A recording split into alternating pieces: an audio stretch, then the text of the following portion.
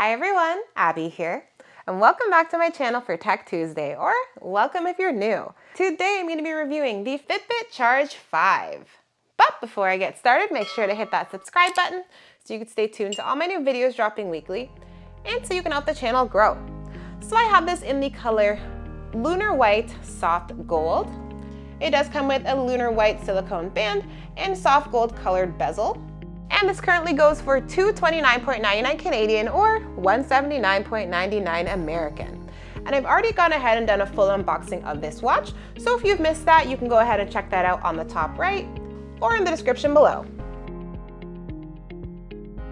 Alright guys, so this is the front of the package here. We can see a beautiful picture of the Fitbit Charge 5. Here's the side, so we can see there's a couple of things that the watch can do. On the back, we can see that there is a multitude of information here and some other pictures of the watch.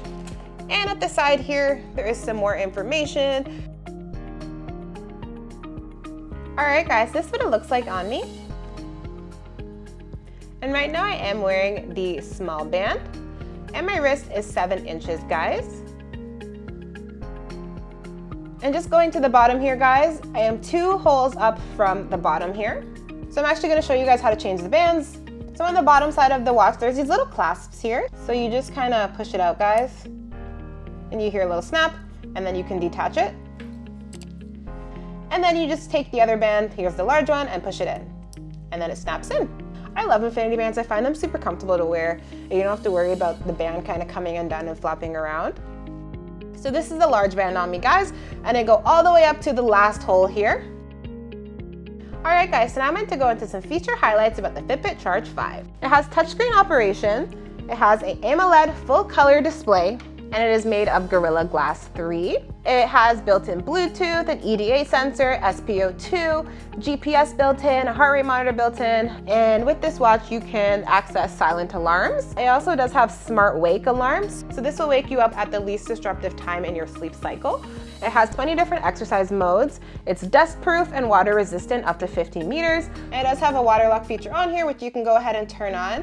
And it's going to lock the screen for you so it doesn't accidentally activate if you're getting into, wet situations like swimming or if you're in the shower. You can view your phone's notifications on here. It can track your stress level, your steps, your calories burned, your active minutes. And it does come with a 6-month trial of Fitbit Premium for you to use. So this watch has a quoted battery life of up to 7 days, and with my uses, which are things like 24-hour heart rate sensor, weekly GPS runs, daily alarms and timers, and more, as you can see on screen, I have gotten 6 days of battery life with this, guys, which is absolutely great. I mean, you only have to charge this thing once a week, and I think that could fit into a variety of people's lifestyles. All right, guys, so now I'm going to show you the display, kind of indoors and outdoors. So this is what it looks like indoors under some lighting here. And AMOLED display has beautiful, bright, bold, punchy colors.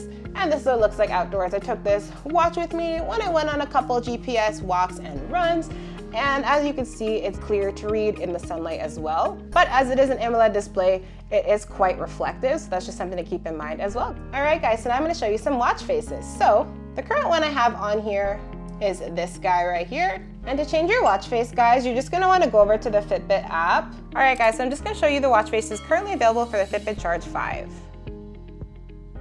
So there aren't that many right now, which is a little disappointing for me, but I assume they're going to come out with more soon. Here are all the ones that we have, guys. This is the one that I currently am using. It is called Progressive. All right, guys, so the first thing you're going to want to do is to wake up the screen so you can use the watch. So you can do this 2 ways. 1, you can double tap the screen, and that is going to wake it up. And 2, you can go ahead and turn on something called auto wake, which basically means if you take your wrist and you turn it towards your face, the screen is also going to wake up. You can go ahead and swipe to the left or right, and this is going to get you to, your major apps, so you can see your notifications. You can start an exercise. I'm going to show you guys some of the exercises on here. And you can go into the Fitbit app and actually, add some more or remove workouts. Here we have alarms, timers, EDA scan, and then you're back to the home page. And once you get back to the main screen, you could swipe down and you could find your payments if you have any credit cards hooked up on here, because it does have built-in NFC. There's also do not disturb mode if you want to turn that on. There's sleep mode. There's a screen wake, which is that thing where you kind of turn your wrist towards yourself and it wakes it up. There's a water lock function you can turn on or off. And then we have the settings. So you can see your display settings, which you can turn up or down the screen brightness. You can turn on or off the auto wake. You can turn on or off always on display, but as they do tell you, it does impact your battery. We also have quiet modes, heart rate, you can turn that on or off. Heart rate zones, you can turn on or off. Vibrations, you can turn that strong or normal. There's no kind of low option, and I do want to say the vibration here. It's definitely not a light vibration, like you are going to feel it, so I wish that there was a low vibration option. And then GPS, guys, you can change up your GPS settings. And that's basically it for kind of your settings. Now, if we swipe up, we can see all of our metrics for the day. So we can see the active hours, heart rate, you can see your sleep data on here. I prefer to look at it on the app. You can see your SpO2 if you do have that turned on, your menstrual cycle, your exercises for the week. So for the EDA scan, guys, it's kind of just like measuring your stress. You have to hold on to your watch for 3 minutes and just breathe in and out, and you're supposed to kind of stay still and calm, and it's measuring your current stress levels and such. I know that they're planning to introduce ECGs or EKGs into here, but that's not currently a function that is available. For this kind of thing right now, the EDA, I don't really find it super helpful. I find it a bit gimmicky. Like, I just have to stay here for 3 minutes, breathe. We're halfway there now. This EDA scan is not something I like to use because just sitting for 3 minutes holding something is boring. I don't know how many people are going to actually use this function, but it's something that I wanted to show you guys because they don't have this on all of their watches. And a couple seconds, guys. So now we are all done. So now it's asking me to reflect on my mood. So I'm just gonna say neutral, and it's showing the amount of EDA responses that were sent. It also says your heart rate and your mood. And that's it, guys. That's the basics of how to operate this watch.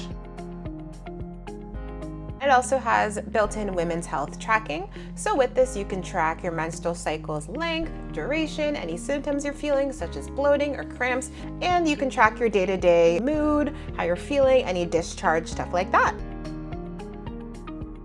So here is some sleep data for me. Click on each of these, you can see everything kind of more in depth. And for deep and REM, it shows you that little chart. This is kind of the classic Fitbit chart. I do have the premium version right now. It does come with the premium trial for this watch. So without the premium, you aren't seeing all this information, guys.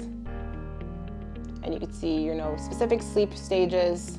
And then time asleep just shows this little graph when you went to bed, when you woke up, and they give you some sleep tips and kind of your targeted sleep goal if you have one set up. And I've said this before, guys, and I'm saying it again, Fitbit has the best sleep tracker on the market right now in terms of any kind of fitness trackers, smartwatches. They are the most accurate in my experience. So if you're looking for a great sleep tracker, Fitbits will probably be your best bet for that. But some other areas of Fitbit is not as accurate as the GPS. The GPS did connect quickly and it was a reliable connection. It didn't disconnect on me at all when I have gone on a variety of walks and runs. One thing I don't like about the GPS is that when it is connected, it gets the pace wrong a lot of the time, either too high or too low. Sometimes if I'm walking like really slow, maybe during a cool down phase, it's gonna mark me as like walking super fast. So it's just little things like that that I think they need to work on for the GPS.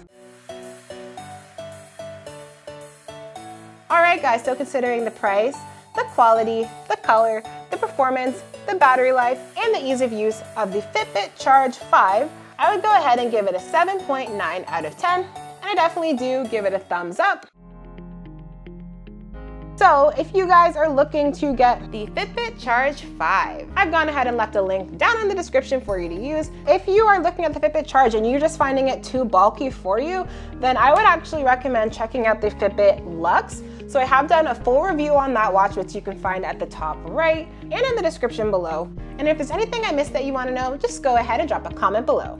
Thanks for watching, guys, and make sure to like, comment, and subscribe. Bye.